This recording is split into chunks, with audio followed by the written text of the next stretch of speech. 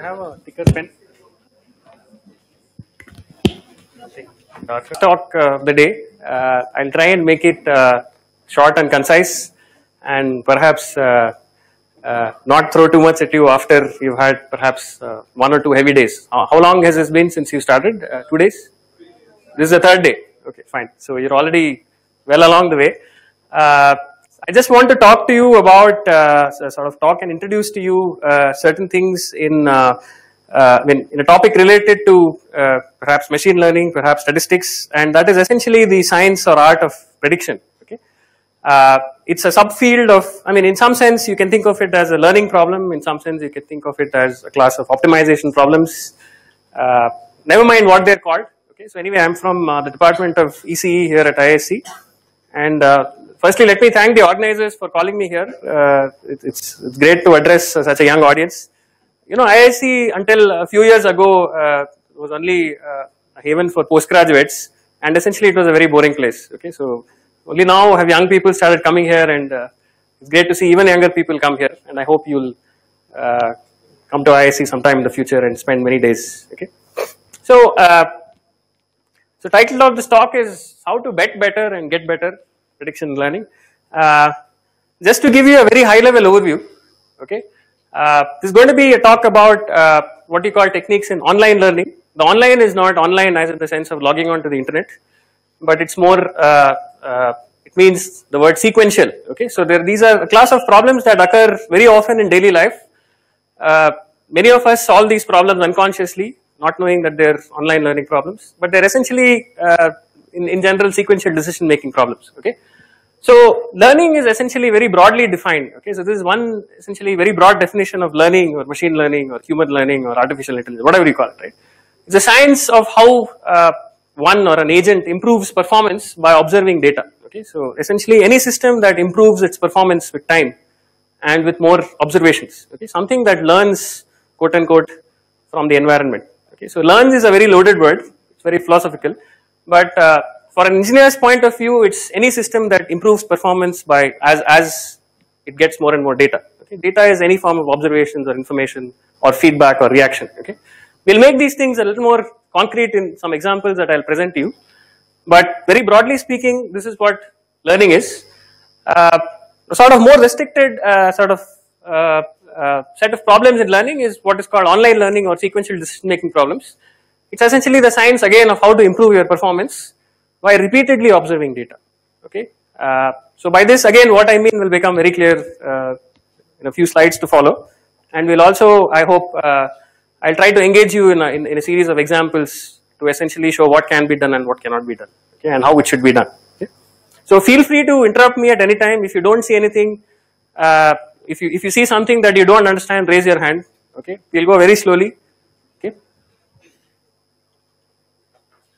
The applications of trying to solve such online sequential decision making learning problems are manifold. Okay, so people use it all the time in finance. Okay, essentially how do you make decisions under uncertainty is what you should think about at the back of your mind. Okay, so how do you, if I have a portfolio, I have $100 to invest in the stock market. Okay, where do I invest? How do I change my portfolio every day? Okay, suppose some stock tanks tomorrow, right? How do I reinvest the money in something else? Okay, I have an objective, I want to earn as much money, for instance. It need not be the only objective in life, but whatever objective it is, you have to take decisions under uncertainty to satisfy certain objectives, okay, or certain goals or certain metrics. So in finance, in communications, okay, you're a radio transmitter. You have a set of channels on which you can transmit. Channel is a set of frequency bands. Which channel should I transmit given that I have some limited power? Okay, I want to earn maximum profit in the sense of being able to transmit as much information as possible. Okay, so which channels, what do I decide to transmit on which channels? How do I change these allocations with time? Okay, this is what is happening in all your communication devices, your smartphones and so on. Okay, so there are a lot of decisions being made often under the presence of a lot of uncertainty. Okay, internet commerce is a very, very emerging area. So machine learning has pretty much taken over a large part of internet commerce modeling in the sense of design of these so-called recommendation systems. Okay, so when you go to Amazon or Flipkart, and you enter some search, you search for some product, it shows you a bunch of things. It recommends to you. Okay, it's trying to recommend things to you that it thinks you like. Okay, and if two people start off on the same website and create a series of different searches, you will find that soon the recommendations that are being issued are quite different. Okay, so there is something, some agent or some system behind that is trying to essentially learn what the user is like. Okay, and trying to optimize some objective function of the company for instance, okay, maximum revenue or something. Okay, in general, in the field of optimization, there are several problems. I think the previous speaker talked about optimization, touched upon optimization. Okay, you might have to do optimization when you don't even know the optimization problem perfectly. Okay, there might be a lot of uncertainty about your constraints, about the objective function and so on. So how do you gradually optimize at the same time? How do you refine your estimates? Okay, industrial engineering, machine maintenance, resource allocation. These are classic problems that essentially led to these models of sequential decision making, and many other applications. Okay, but so this is essentially the sales pitch, very broad sales pitch. You can forget about all of this. Let me try and engage you in thinking about a very stylized model of online learning. In fact, a very specific example. Okay, it's what I call the bit prediction game. Okay, so this is a game that, let's say, all of you will play together. The goal here is very simple. Okay, there is a certain bit sequence. A bit is either 0 or 1. Okay, there is a sequence of bits, and you need to predict these bits one at a time. Okay, so bit is very general. Okay, even though it has only 2 values, you can model a lot of things using just bits. Okay, think of bits in a sequence as, let's say, the sequence of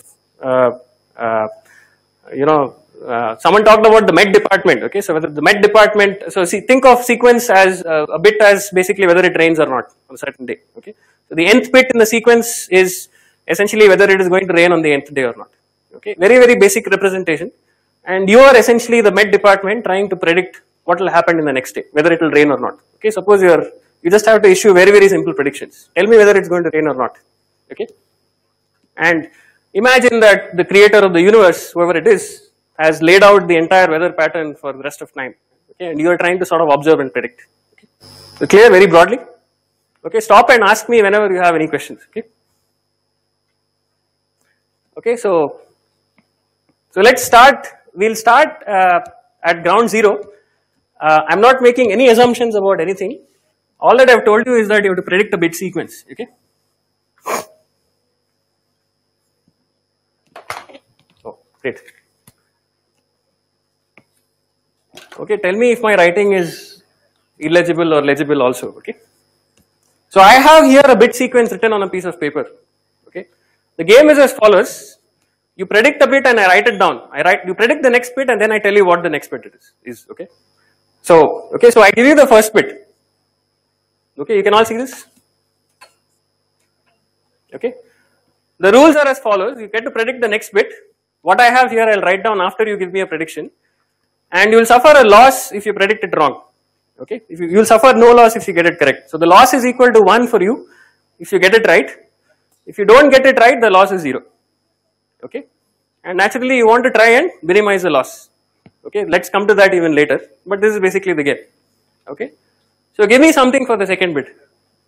Okay, so let's I'm going to write down the actual sequence. Think of this as actually the weather pattern and you are the forecaster here. Okay, so let's say as a token I let you, okay, so let's predict something at the beginning. Okay, so this was the real bit. Okay, let's say you got it right. Okay, I give you the freedom to get it right. Okay, second bit. Okay, you predict 0. Okay, next bit. Make up your mind. 0. Okay, good news. Okay, next one. Okay, I'll give a chance to the people sitting in the back. I think there's a dominance of ones behind. Okay, so let's go with something, right? Okay, I'll give you something to help you. Okay, I've written on a bit sequence. It's not something that I came up with. Okay, I tossed a coin. Okay, of a certain bias. You know what the bias of a coin is? The probability that it comes up heads. Okay, it may not be a fair coin, but the sequence that I've written down essentially is a typical sequence from tossing a coin. Never mind. Okay, whether it helps you or not. Okay, okay, okay, getting better.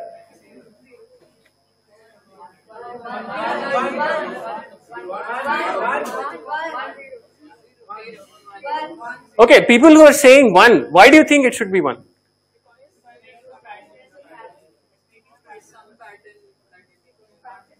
Okay, someone said pattern, but there is perhaps a simpler, logic going on in your mind. Okay, I told you that this is being generated from a biased coin. Okay, so is there a rationale for saying 1? What is the rationale? Yeah, so someone has said there are more ones than zeros in what you have seen so far. Okay, is there a rationale for predicting 0? There isn't actually. Okay, honestly, there is not much basis to believe that you would get away with predicting zeros. Okay, and there you have a simple rule for prediction. Okay, what is the prediction rule? It just looks at the sequence of outcomes so far. Okay, which is the top row, and makes a prediction for the next day's bit. Okay, depending on what you've seen. And what is this rule you are telling me? You say take the majority of ones or zeros in the previous sequence. Okay, and just output your prediction as that. Okay, so here you predict 1. Okay, so this is 1, 2, 3, 4, 5, 6th. Okay, you got it right, and you can continue this chain. Okay, I mean I can write down up to I guess 50 numbers. Okay, and you can apply essentially the majority rule and find what happens here. Okay, so you've given me essentially a prediction rule. It's a very non-trivial prediction rule. Okay, it's not a dumb prediction rule. It's not someone who's always predicting 0 or always predicting 1. It's an adaptive rule, right? They're doing something intelligent, right? And in this case, in fact, it will actually turn out that. So now I'll tell you how I wrote down the sequence. I just went to MATLAB and simulated a random draw of a bunch of numbers from a coin which has bias of 0.7. Okay, so 70% of the time that sequence will actually have 1s. Okay, and you will actually be doing quite well. This majority rule, if you work out the calculations, you will also be getting predictions correct at about rate 70%. Okay, and in fact you can also say that you can't do anything better than this really, in the sense of the word. Okay, so note that the majority rule also did not require knowing the actual bias of the coin. Okay, it didn't care about how the sequence came about. Okay, so keep these things in mind. We have already jumped ahead quite a bit compared to what I planned. I mean, you already know a lot of things, which is good, but maybe it's good to revisit them again. Okay, so everyone understands this game and sort of, okay, this is a very simple setup. We'll try and make things a little more complex and see how far we can go. Okay, any questions at this point about what I'm going to do or what we are going to do or what we are not going to do? Okay, great.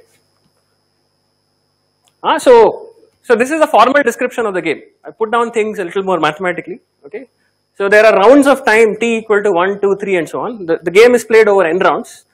In each round, so you are the predictor. Okay, you are the learner. You get to see the current bit yt. Okay, so this was y1,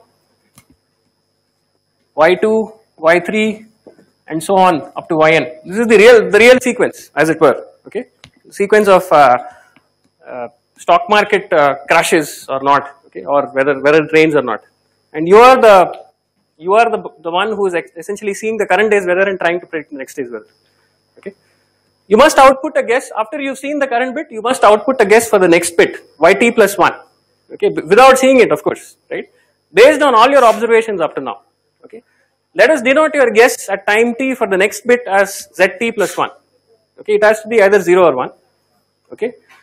By the way, if I asked you to predict a bit, what are your possible answers? How could you behave? What could be your possible answers? It could be 0 or 1. You could also try and do something a little more fancy. Yeah, so someone said randomize. Good. So you could essentially, let's say, flip a coin and then essentially answer the result of that coin. Okay, you'll be answering 0 or 1, but that's different from answering a deterministic 0 or a deterministic 1. Okay, so it's essentially a random answer. Okay, I could decide I don't want to answer 0 or 1 specifically. I might just, depending on my whims and fancies, I'll answer 1 with probability 0.8 and 0 with probability 0.2. That's also valid. Okay, I don't know if the Met department is doing that or not, but that's a different question. Okay, but what you told me here, the majority rule for predicting, is it a deterministic rule or is it a randomized rule? If I give you the entire history of the past, is it a deterministic prediction or is it a randomized prediction? It's a deterministic prediction. Great. Okay. One might wonder why sort of think about something as fanciful as randomized prediction, but things will become clear very soon. Okay. Turns out that randomized predictions magically can help. Okay. Okay, so we have set up the game here. Essentially, it's exactly what I asked you to do. Predict the next bit given the current day's bit, and the game lasts for n rounds. It's a repeated game. Okay. You also need to, so you gave me an algorithm, right? A strategy for predicting the next bit. I can come up with my own strategy for predicting the next bit, right? How do you compare two strategies? You need a measure of performance, right? Of a given strategy. If you give me a rule for guessing, I run this over n rounds and I come up with a certain value that I call the performance measure of the strategy, right? You should be able to say one strategy outperforms the other, right? So here is a rather natural way of defining performance for an algorithm, okay? So suppose you came up with your prediction strategy, okay? You wrote down a rule to predict the next bit from the previous bit at any time t going from 1 to n, okay? And you ran this, okay? If the real sequence was y1, y2 to yn, whatever I wrote on the top row or whatever I have on this piece of paper beforehand, okay? I just say that I'll measure your performance as follows. Every time you make a wrong prediction, as I told you, I'll charge you a cost of 1 rupee. Okay, every time you get a prediction right, no cost charged. Okay, you get away with that. Okay, so essentially I'm just interested in the number of correct guesses. Okay, or rather I allow you to essentially be randomized. You can output even at any time. You can decide to take a probability and answer 0 or answer 1. In that case, I'll just take the mean. Well, anyway, the mean is just the running average. I might, if you behave randomly, I will also take the expectation in addition. Okay, since you are behaving randomly, I need to take expectation over everything. Okay. Okay. There's a small typo here. I'll measure the loss or cost as the mean number of wrong guesses. Okay, this is not correct guesses because every time you make a wrong guess, it costs you something, right? So this should be read as incorrect guesses, not correct guesses. Okay. Correct guesses is good. You want to have a high number of correct guesses and you want to have a low number of incorrect guesses. So low should correspond to a cost. Okay. But let's think in terms of costs. An algorithm that, let's say, has typically lower costs wins over another algorithm that has higher costs, if you're able to show that. Okay. So we are searching for essentially rules that can minimize costs. This is a typical mathematical way of writing down and comparing strategies in learning or algorithms or whatever you may have. So I'll write down this expression. Don't get scared looking at this. It's very easy to parse this. So the game is going on for n rounds. Okay, round 1, round 2 up to round n. Okay, I gave you, let's say, the first bit, the first loss is 0. Okay, I allow you the luxury of knowing the first bit, for instance. Okay, of having predicted it correctly. I don't count it. Every time, so what I do is I go over time, starting from time 2, all the way up to time n. Okay. I look at the real bit and the predicted bit. Okay, I note down the real bit and what you predicted from the previous round. Okay, so zt is your prediction for the tth bit from round t minus 1, right? At any time t, and yt is the real outcome, whether it rained or not in real life. Okay, and what you told me about whether it's going to rain. Okay, and this is a function which essentially captures the loss. Okay, so L of zt yt. So based on what I told you, what should be the cost of this? If zt is 0 and yt is 1, how much should I charge you? I should charge you 1. The cost is 1 for whenever zt and yt do not agree. Okay, and the cost is 0 if they agree. Okay, so L is a simple function of two variables which just outputs 1 if those two the arguments are distinct and outputs 0 if they are the same. Okay, it's just a fancy way of specifying this cost structure. Okay, and what I do is add up all these losses. There are a total of n minus 1 terms I'm adding here, right? So I just take the mean. This is what I mean by the mean number of mistakes you've made. This is the mean number of mistakes, right? And this is a symbol that stands for expected value. In case you try and issue sort of random predictions, if your zt's are all random, they're random variables. You decide that I'm not going to be deterministic, I'm going to just answer randomly. Okay, that might still depend on the history, but I allow myself randomized algorithms. And hence I just take the expected value finally, so that this is finally a number. Okay, so this is the cost, this is the average cost of your algorithm. Okay, or the average rate at which it's making wrong guesses. Is that clear? Okay, great, excellent. Okay, so this is all just to explain, this is expectation. L is a function of two arguments, which is 1 if and only if these two are distinct, otherwise it's 0. Okay, and a good strategy or an algorithm to play this game is something that typically achieves small loss. The smaller the loss of the algorithm is, the better you are. Okay, so it's all laid out very clearly. Okay.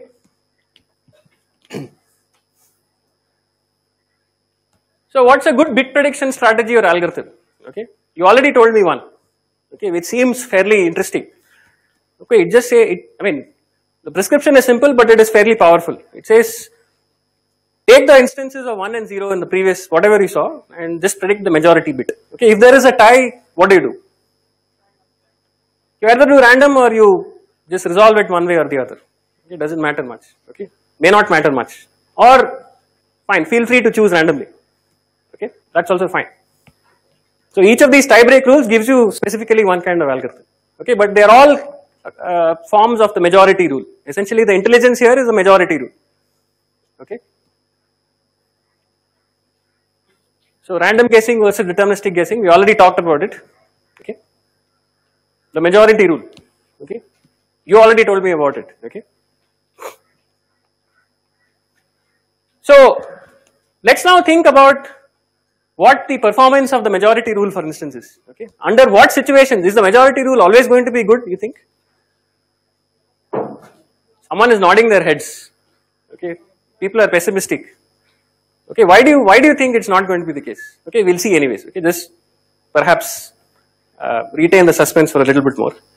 Turns out that majority is very good in certain situations. The world acts in a certain way, and it's not good always. Okay. We'll see why it fails.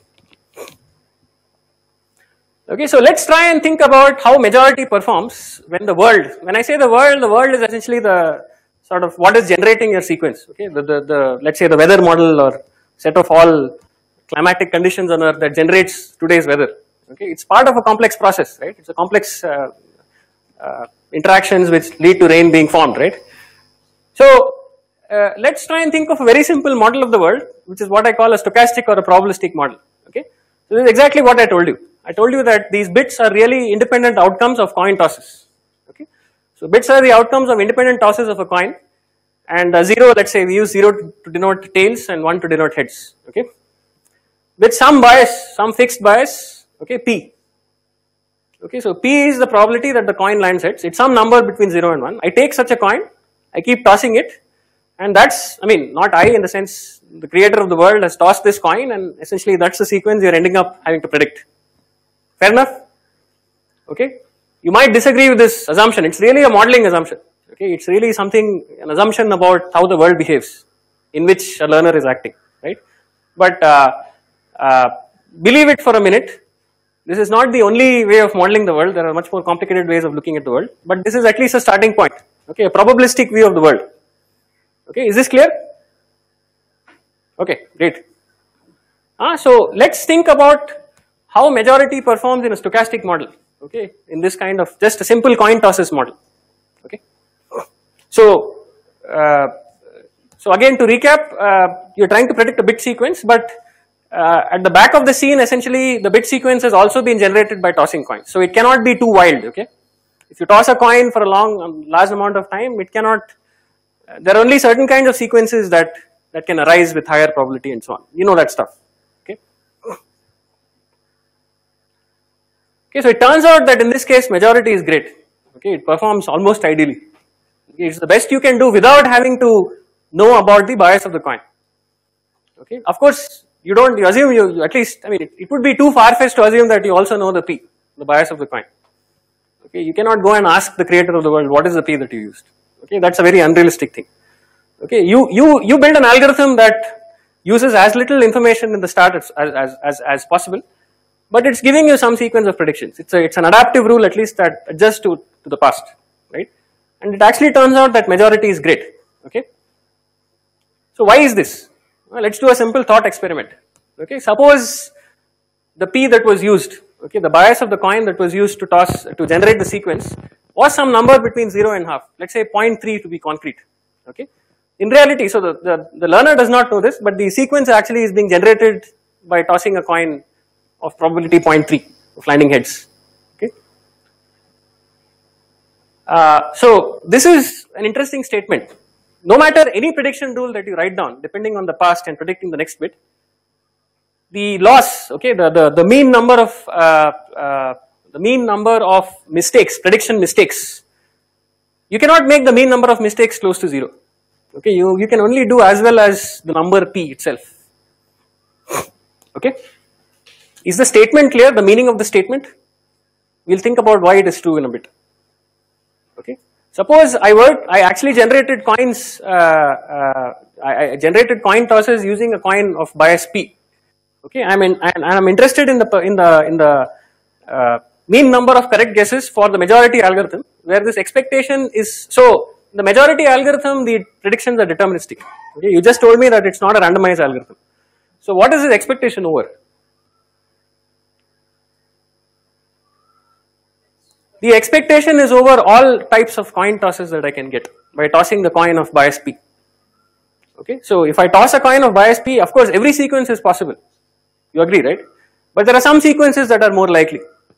Okay, so this is the overall expectation. So take a particular sequence, measure its mean loss when the majority algorithm is run over it, and multiply it by the probability of that sequence having occurred in the first place. Okay, according to the model, the stochastic model. Okay, and then sum up over all such sequences. That's what I call by this expectation. It's a single number which factors in the relative probability of certain sequences having occurred in the first place. Okay, is that clear? Okay, so this is just to remind you of the performance metric. So the claim here is that the loss of any prediction strategy cannot be below p. Okay, and the argument for this, why this is true, is as follows. Okay, suppose I asked you to predict bits of the sequence. Okay, and I also told you that I am going to use a coin of bias p to generate it. Okay, I showed you the coin. I said this is a coin of bias 0.3 of landing heads. I am going to toss it here under the table. Okay, I am going to play this game with you. Okay, you know upfront that it is p, small p. Okay, I am not going to reveal the toss to you, but I ask you to predict the next bit, and then I play this game. I reveal the bit only after you have made the prediction. Fair enough? This is giving you additional power, right? Additional information. Okay, even if you know that, let's say p is equal to 0.3. So here is a question. Suppose you knew that p is equal to 0.3. You knew the actual model which was used to generate the data. Okay. What is a good prediction strategy? What is the best prediction strategy, in fact? Toss. Okay, so here is a good suggestion. Toss a coin with the same bias. Okay, so I manufacture an independent coin of bias p and toss it, and irrespective of what comes up on top, okay, I return the answer as the sequence of coin tosses generated from my coin. Okay, that's a good attempt, but there's something that will do even more better. Exactly. The dumbest strategy is actually wins in this case. You always predict zeros. Okay. It may still not sound trivial, I mean natural enough, but if you even knew the bias of p, if I told you that it is 0.3 or 0.4 or whatever, 0.45, anything less than 0.5, the best thing is to predict zero. It's like asking you, suppose I'm going to play this game only once. Okay, I'm going to toss a coin of bias p, which is p is equal to 0.3. I give you one chance to predict the bit, okay, and the odds are essentially that if you predict it right, you get $1 million, and if you predict it wrong, you lose $1 million. Okay, it's actually optimal in expectation to actually just predict zero if p is close to 0, and if p is close to 1, you would always predict 1 without thinking anything. Okay, and it doesn't help even if you have repeated tosses. Okay, so perhaps this might be something that you could think about at home if you don't completely understand this. Try and show this formally. Okay, there can be no prediction strategy. By prediction strategy, I mean something that is only allowed to look at the present and then guess the future. You cannot do anything below p in this stochastic model. Okay, and the best thing that does it is essentially the dumb strategy. Okay, it's not even learning anything. It's using the prior information that is given to you, that p is equal to something less than half, and just predicting 0. It works even if I tell you that I'm going to choose a number p between 0 and half. Okay, it doesn't matter. Okay, is this clear? Even if you know p, you cannot do better than this. Okay, so why is the loss of any prediction strategy cannot be ever below p? So what is the dumb strategy that you just told me? Always predict 0. Okay, so let's analyze what happens when you toss the coin only once. You are going to predict 0 anyways. Okay, so when will you suffer a loss? When the coin lands heads, right? When you get a 1. With what probability does that happen? 1 happens with probability small p again. Okay, p is something 0.3, right? So if you just predicted 0, you will suffer a loss with probability p, and the expected loss at that time step will be essentially small p. So the loss of this very dumb strategy is small p, and in fact you cannot improve it. Okay, so this is just a thought exercise. This is one of the steps on our route to something more complicated. So it's good if you've understood this. Okay. So now let's come back to, so of course this was in an unrealistic model. I told you the p. I mean the learner or the med department already knew the p. Okay. This is unrealistic. Of course it does not have access to any such p. It can only make up things inside its head. Okay. So something that is more realistic is essentially this prediction game without any other side information. Okay. And a rule like majority, which just uses the previous bits to predict next bit. It does not use any other information about a certain p or whatnot, right? It's a simple straightforward rule. Look at the previous bits, predict the next bit, right? In fact, it turns out that the majority rule, okay? So I just told you that any rule cannot get performance below p, average loss performance. The majority rule in fact is almost as good as that, okay, without knowing the p. Okay, even it's not, so in the statement of the majority rule, if I write down the algorithm, it's just saying take majority and predict the next bit, right? It's not like compute any p or estimate some p or whatever. There's no explicit computation of any, it's not trying to estimate any p explicitly, but in fact it's doing it very implicitly, okay? And it turns out that the loss of the algorithm of the majority rule, if you play this game for n rounds, okay, the average loss is p plus a very small number, which goes down as the number of tosses the longer you play the game. It goes down at a rate 1 over square root 10, okay? So slightly harder perhaps homework problem for you to solve, but you can try this out at your own time and convenience, okay.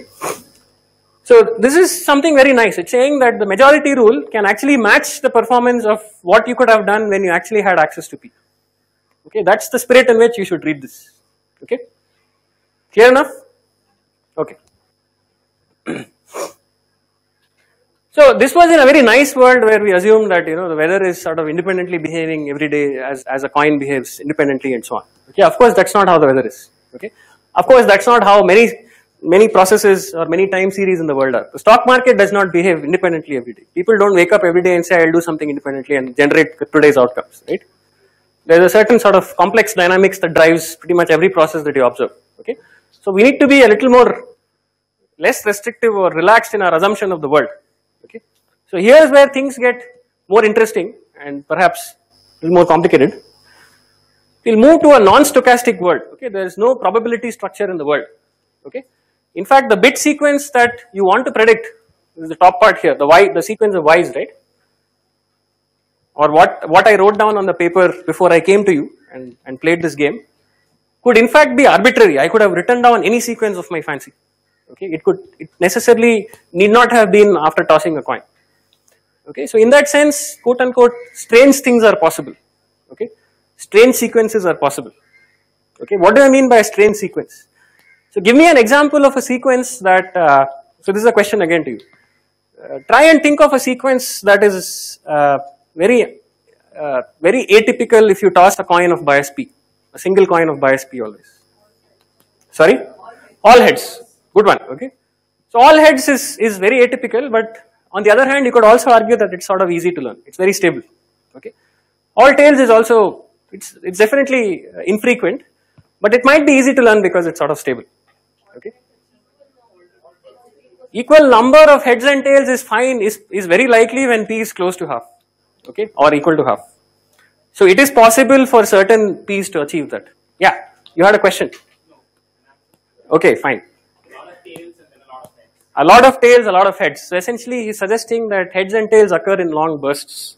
Okay, which is a good observation because they typically do not occur in long bursts. Okay, you won't typically find a long bunch of heads and a long bunch of tails, then a long bunch of heads, long bunch of tails. Okay. Alternate zeros and ones is also fine.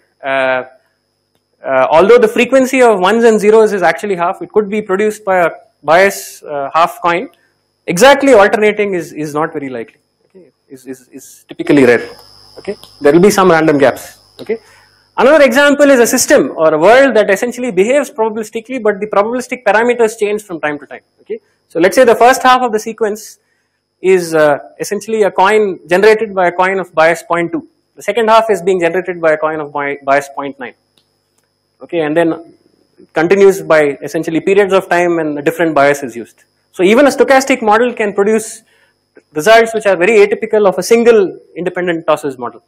Okay, so so you gave me a lot of good examples of atypical sequences, and in particular we'll make the assumption that there is no probabilistic model on the world itself. Okay, there is some sequence, you want to predict some bit sequence. Okay, so this for instance actually arises when, let's say, you're trying to compress files. Okay, so file compression algorithm, it has to essentially take an input bit sequence and output some other bit sequence. Okay, so it has to do a pretty good job at trying to guess essentially the correlation between bits, and it has no information to start with. It does not know that the file that it's going to compress was generated by some bit tosses, and it's too unrealistic to assume that. Okay, so it makes sense to sort of completely throw all assumptions about probabilistic generation of sequences to the trash can and think very freshly about this. Okay, right? So we already went over some examples. Okay, of such bad sequences. Okay, but I'm still asking you to predict those. Okay, so is it even possible is the question. Okay, can I even predict an arbitrary bit sequence well enough? I cannot. Okay, I mean, no matter what I do not have a look into the future.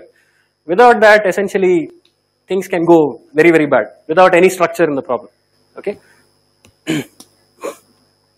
so let's try and think about a similar thought experiment for the majority algorithm again. Okay, I guess I have 10-15 minutes. Okay, okay, good to go slow. So how good is the majority algorithm now? Okay, I'm allowed to write down any bit sequence beforehand, and I'm going to test the majority algorithm on that. Okay, the question is as follows. Okay, does the majority algorithm perform extremely well on all sequences?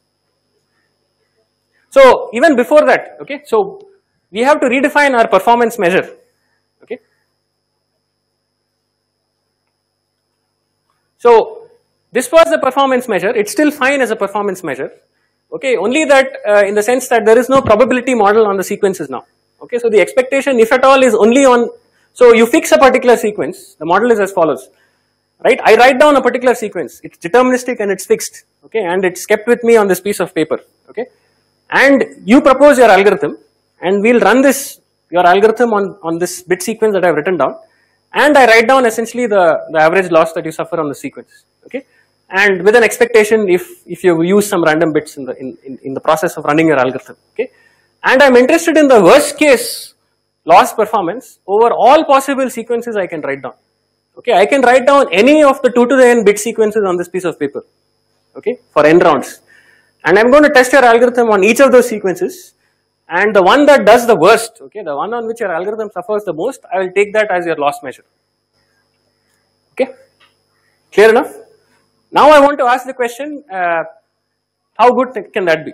Okay, and we need to have a reasonable, so here we showed that the fundamental limit in the stochastic world, okay, for the loss is the number p, using which essentially the model was generated, the coin tosses were generated, right? In other sense, p is the frequency of ones observed in the actual string. Okay, with high probability, very likely, if the coin was generating outcomes, coin of bias p, then p also can be interpreted as the long run frequency of ones in the sequence. Okay, so let's just be a little realistic and say that in the non-stochastic world, we would like to see how far this number is for any algorithm. Recall that this is the worst case over all sequences I'm testing you for. How far that is from, so what I'll do is I'll take a particular sequence, I'll take this number and subtract from it the frequency of ones in that string which I wrote down. Okay, I'm trying to center it. Okay, I'll be satisfied if I can predict, so if I have written down a sequence with, let's say, 70% ones, I can write down any pattern I want, but let's say it had 70% ones on this piece of paper and I played the game with you. Okay, I would be happy if I can essentially get the mistake rate or the frequency of correct predictions close to 70%. Okay, I just want the frequency of the number of times I predicted that rain will occur, okay, that to be essentially equal to the long run frequency at which rain really occurred. Okay, that's all I care about. P is not the bias of the coin in this setting, but P is to be interpreted as a frequency parameter, frequency of the number of ones. Okay, so we're interested in this minus the frequency of ones Or rather, another way to look at it as follows. So in this non-stochastic guessing game, let's say I have two very dumb predictors. One predictor always predicts 0. Okay, one predictor always predicts 1. Okay, if I write down any arbitrary sequence, right? Let's say 0, 0, 1, 1, 0, 0, 0. Okay, what is the average loss suffered by the dumb predictor which always predicts 0? The loss is going to be 2 over 1, 2, 3, 4, 5, 6, 7. 2 over 7. The loss suffered by the other dumb predictor is going to be 5 over 7. Okay, I'll be happy if I can approach the performance of one of these, the best among these two predictors. Okay, so I'll be happy if I can achieve on this sequence a single algorithm if I can design that achieves loss 2 over 7. Okay, note that depending on the sequence, one of these predictors might do well.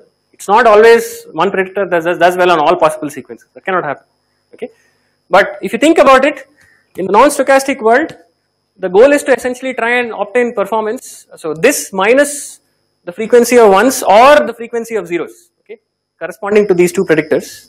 So I want to center this performance with respect to the best performance of either the 0 predictor or the 1 predictor, and I want to basically minimize that loss. Okay, I'll be happy if I can do that. Okay.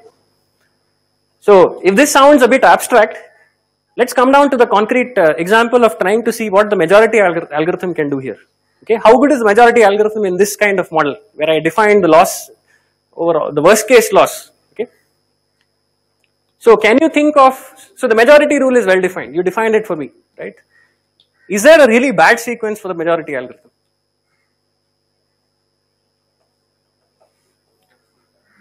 Okay, if you think about it, there is a sequence of y bits, bit sequence y, for which the majority algorithm, you can force the majority algorithm to always make a mistake.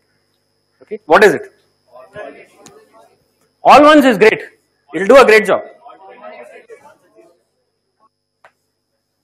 Alternating ones and zeros, good start.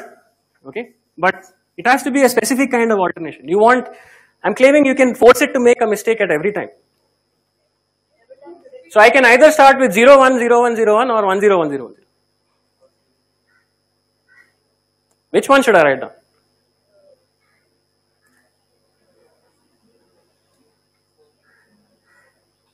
Okay, so it turns out that this is the right one. Okay, so 1, 0. So if this kind of sequence occurs, it's the majority algorithm's nemesis. Okay, so what will, so you predicted something here, okay, without any, forget what it is, right? What will you predict here? 1, right? And let's say the majority algorithm is somehow defined that, you know, you go with 0 if there is a tie break. Okay, so you can come up with bad sequences for any kind of majority algorithm, doesn't matter. But let's say the majority algorithm for a tie break uses 0. Okay, then essentially you will have a 0 here, then you'll have a 1 here, then a 0 here, then a 1 here, and so on. Okay, so in a sequence of length n, how many mistakes is it making? Yeah, n. Okay, well, yeah, n minus 1. Let's say n minus 1 is close to n. So n mistakes. How many mistakes does the dumb predictor with 0 make? N by 2. How about the other one? Right, so they are able to make n by 2 mistakes. This guy is making n mistakes. Okay, so it cannot even be close to either of these two. Okay, this sequence thwarts it. Okay, just by design, essentially, I could write down a sequence that actually completely beats it. Okay, is it clear? So it cannot even come close to sort of doing what a dumb predictor can do. Okay, the best of essentially dumb predictors. Okay, is that clear? It's a very simple argument. Okay, and this is essentially called, you can call it by several terms, but philosophically, one thing to think about it from machine learning point of view is overfitting to data. Okay, you put too much trust in your past. Okay, and essentially, you think you're very smart, but essentially things can go drastically wrong. Okay, this is a common phenomenon in learning. Okay, but there are ways to get around it. Okay.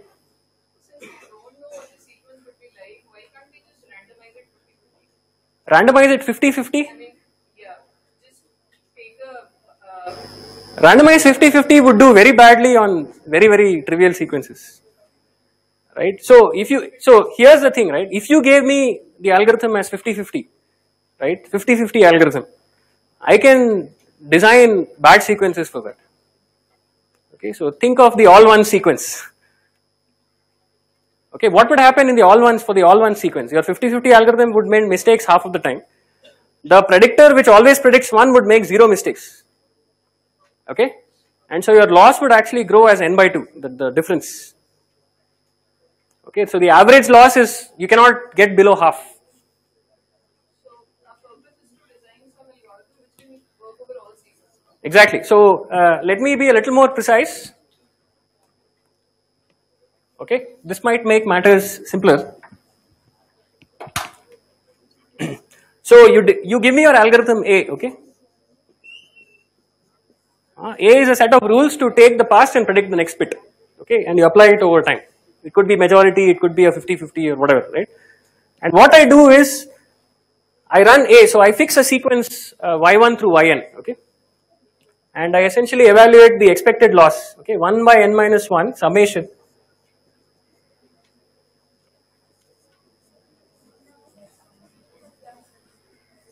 okay. Let's say I take the expected value, okay, over random bits that the algorithm might use. I just don't do this. I subtract from this the least loss of the two dumb predictors, okay. So min of, so what is the first dumb predictor, what is the loss of the predictor that always predicts 0? It's the number of ones in the sequence, okay. So min of, so what is the number of ones in the sequence? If a sequence is y1, y2 up to yn, it's the sum of the yns, okay, in shorthand, okay. So summation yi divided by n and 1 minus summation yi divided, that's the loss of the other dumb predictor, okay. Okay, I take this number and I maximize this, the worst case loss over all sequences y1 through yn. Okay, this I call as a performance metric of any algorithm that you give me. I am going to test it over all sequences and measure in each case how far it is from the single dumb predictor that does well. Okay, this is one way of interpreting it.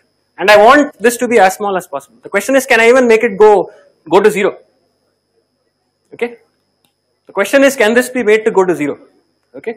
So 50-50 rule will not work. You can show that the rate, this cannot go below half, for instance. Okay. The majority rule certainly does not. Why? Because there exists a certain sequence which we built here, for which again the loss is n by 2 cumulative, the difference, and then you cannot make it go below half. The question is, can you even do something that gets you below half or close to 0? So if we modify the majority sequence, Yeah. Yes. like if for 0 giving preference to 0, if we get more of an unsuccessful result, we change it to 1. Okay. Good. The sequence is constant and after some time we will get success. So what do you mean by giving more preference to 0? Is there an example of? On majority we give preference to 1 here, Okay. as you see. Yeah. And for your sequence, if we give preference to 1, then we will get loss of n minus 1. Okay. But if we change from 1 to 0, then we will get success. Sure. But here is, you can try all those things, but here is the claim. Okay. This is perhaps something interesting. You give me any deterministic prediction rule, okay, majority was a deterministic prediction rule. Now you are suggesting perhaps another deterministic prediction rule. I somehow deterministically give more preference to zeros or deterministically give more preference to ones. Any fancy rule I can come up with, okay, any deterministic prediction rule is bad, okay. In fact, I cannot make this difference go down to 0 at all, okay. I cannot ever make this difference go down to 0, okay. So why is this, okay, why is this? In the majority rule, why were we able to come up with this? Why were we able to come up with, how were we, I mean, what was the thought process behind coming up with this? I just wrote this batch sequence down.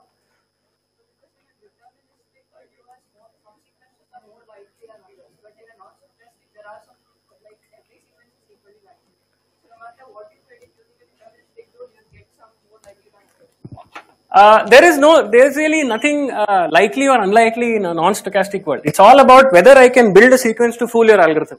Okay, so you give me any deterministic algorithm to predict. Okay, what's a deterministic algorithm? You give me given a past y1, y2 up to yt plus 1. The prediction zt plus 1 is a deterministic function of y1 through yt. Okay, now consider a sequence. Okay, so suppose. So a deterministic algorithm will predict the first bit deterministically, okay, by design. Let's say it starts by predicting 0. Its design is such that when you've coded the algorithm, it starts with an initial guess of 0. It could be 1, doesn't matter, okay. whatever it is, consider a sequence that starts with the opposite bit. Okay. In principle, I am trying to build a bad sequence. Okay. Now, supposing the first bit were 1, what would your algorithm predict? It's some specification, right? It's a deterministic function of that 1 that it is seen. Suppose it were to predict 0 somehow. Okay. After seeing 1 bit, its prediction for the second bit is deterministic. It's 0. You just told me it's a deterministic algorithm. I'll put a 1 opposite bit there. Okay. Now, supposing the first 2 bits were actually these 2, what would your algorithm predict? Suppose it were to predict 1, in principle, in theory, a bad sequence would essentially be something that's a 0 there. So if you build this sequence recursively, right, you can force the algorithm to make a loss of 1 at every time. Okay. That's number 1. Right. For any deterministic, this is not just for majority. You give me any deterministic algorithm, I can always build a bad sequence depending on your algorithm. Okay. So you suffer a loss of n, okay, unnormalized. The best predictor out of 0 or 1, the dumb 0 or the dumb 1, the best one of them can suffer loss of no more than n by 2. Okay. The number of ones in this entire sequence is more than 50%, the best predictor 1 will do well. It will suffer loss of less than n by 2. Okay. Or in the other way around, the best predictor 0 will do well. So this term will actually be no more than n by 2. You are already suffering loss n. So the difference will be at least n by 2. Okay. So in short, no deterministic algorithm can be designed such that it can even come close to the performance of the 2 dumb predictors. Okay. But what is the point of doing all this? Okay. So someone said randomized algorithms. Okay. This is where you start thinking about randomized strategies to guess, to predict. Okay. And in fact, here is this curious statement. There exists actually a randomized prediction rule, meaning a rule that takes the past and predicts randomly a bit for the future according to some intelligence, whose cost or this normalized cost, whatever I've written down here. Okay. So this zt is going to be a random function of y1, y2, y3 up to yt minus 1. Okay. Such that so cost tends to p. So in this sense, the centered cost actually tends to 0. Okay. So in fact, there exists such a rule. Okay. So here, so I must say that sort of there are some such subtleties while presenting this statement, because the moment you introduce a randomized rule, okay, so okay, I've already put an expectation here. So it's really a randomized rule, so it will essentially take expectation over all these. Okay, and I'm claiming that this will go to 0. Okay. So how is the question? Okay. So I don't know, I'm probably out of time, but maybe I'll outline in a few lines how this works. Okay. This is one of the key insights in essentially the online learning model that we study here, and this leads to a lot of insights for more complicated problems. Okay. So the algorithm is as follows.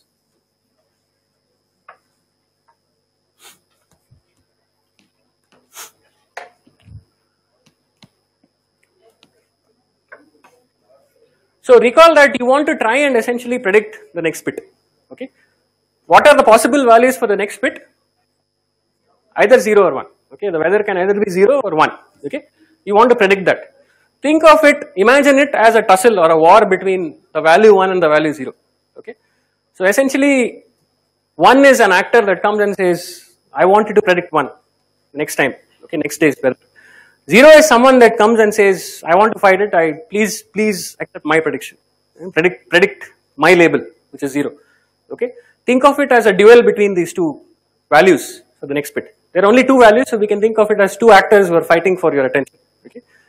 And essentially, the game is essentially to whoever has higher influence wins. Okay. In predicting the next bit. Okay. So what we'll do is, we'll assign weights to 0 and 1. Okay. So W1, W0. Initially, let's assign equal weights to both of these. You don't have any information about the sequence you're going to predict.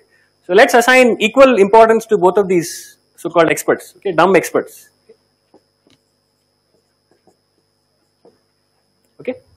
They are equal, so you can set it to any equal number, but this is just a way of saying we give them equal importance. Okay. If one of them goes below, then he or she is said to have lesser influence. Okay. What we do is, so this is the loop at time t.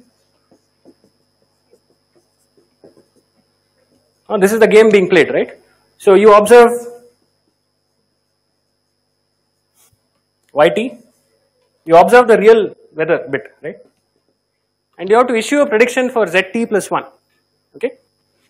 So what you do is as follows. You have a current set of weights W0 and W1, okay? With this in mind, think of this as a probability distribution on the values 0 and 1 and just randomly predict a bit according to this distribution, okay? So predict 1 with probability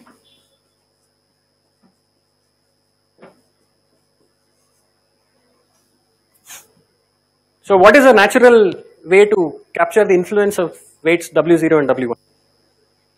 If I have two numbers, positive numbers, how would you transform them into a probability distribution over two numbers? Relative importance. Okay, so the probability of predicting 0 and probability of predicting 1 should be in the ratio of their weights. There's only one choice, okay. So W1 divided by W1 plus W0 and predict 0 or predict 0 with the remaining probability. It's a randomized rule. Use this probability distribution W1 by W1 plus W0 and W0 by W1 plus W0 in that ratio.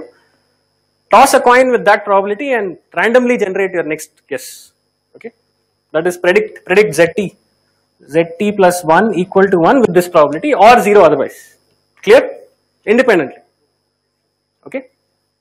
So it's not good if you keep these weights the same, 1 and 1 remains the same. You are not doing any learning. This is very dumb. Okay, essentially equal to a half-half strategy. Predict 50% of the time, right? You need to factor in the extra bit that you saw. So this bit, if it was 1, what should happen intuitively? You should try and give more importance to 1 in the future. Okay, as someone pointed out. You should bias 1 more. Okay, so here's what you do. So the real bit was 1. Let's say real bit was YT equal to 1, let's say. Okay. Before that, so there are these two experts. One is always dumbly predicting zeros, one is predicting ones. But this was the real bit, YT. Okay, it can either be 1 or 0. If it's 1, the dumb expert 0 is bad, suffered a loss. So you should penalize him. If it was 0, the expert labeled as 1 always suffered a loss. So you should penalize the value on that. Okay. So what you do is you update these weights. So you set the new W1 as the old W1 times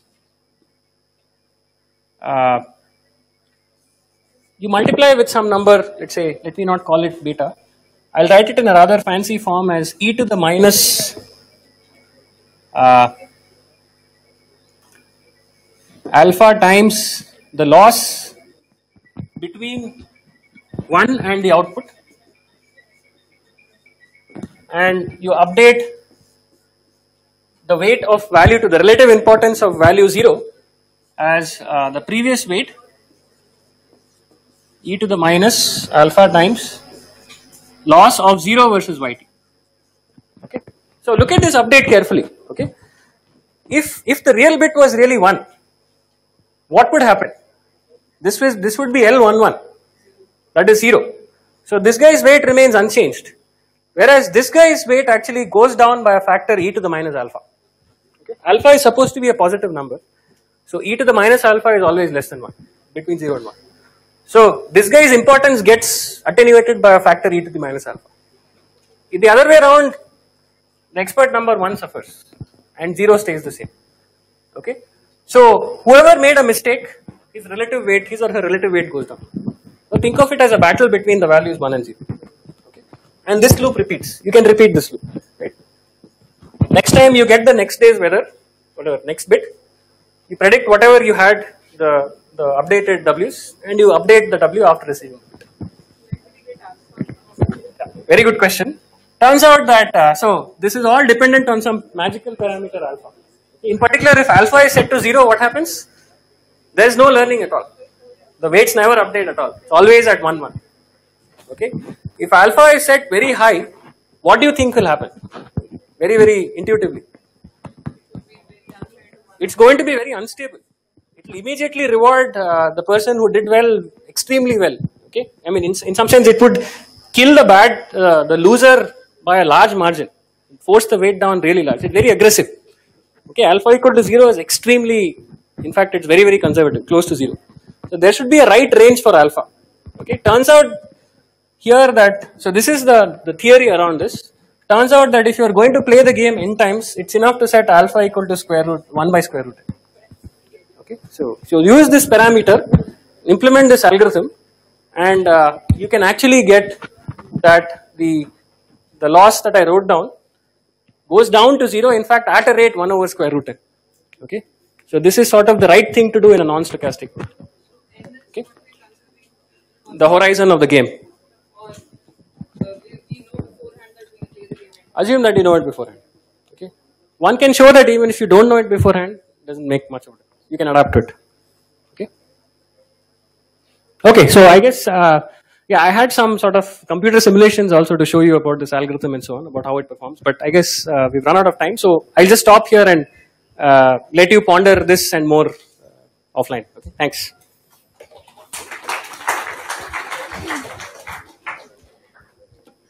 Thanks a lot, sir, for the fascinating talk. Now, I guess we all know how to bet smartly.